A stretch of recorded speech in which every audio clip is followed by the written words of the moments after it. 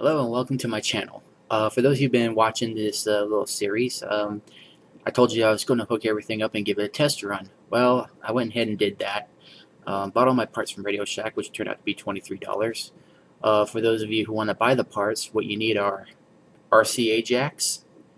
I'm using a stereo mono TRS plug for my speakers, so TRS jacks, or if you're just going to use straight wire ends for speakers, then you can use a speaker connection.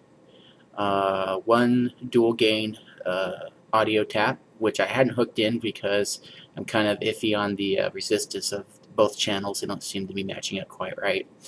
Other than that, yeah, I went and hooked everything up, gave it a test run, and got a nice big hum from the speakers, which told me that everything's a little too close together.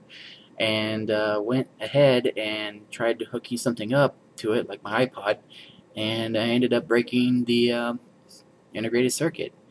Well, I didn't break it, it freaking fried.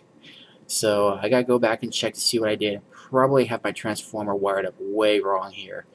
If that's the case, then I'll figure it out and repost the corrections with the video.